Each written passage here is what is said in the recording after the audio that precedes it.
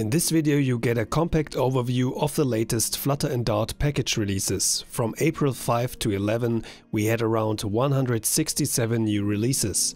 Let's have a quick look at the top 10 in terms of likes.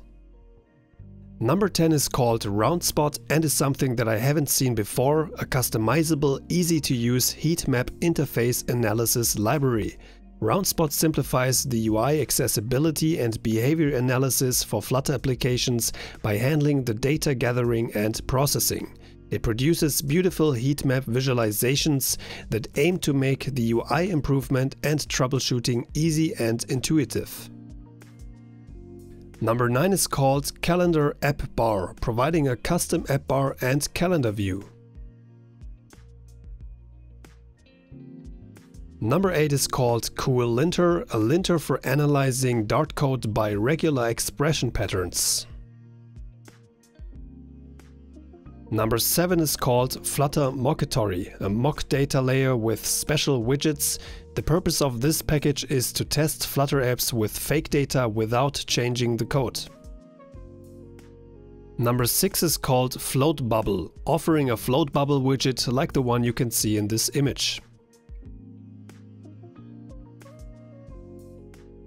Number 5 is called Dashed Line, enabling you to draw dashed lines with any shape and style you want. Number 4 is called OpenCV Awesome, a new Flutter plugin for OpenCV high-level stitching APIs. It supports stitching multiple images in both horizontal and vertical direction to create a panoramic view.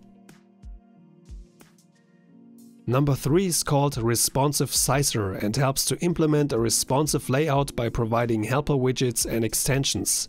You can set the relative size of widgets, fonts, and you get support for portrait and landscape orientation.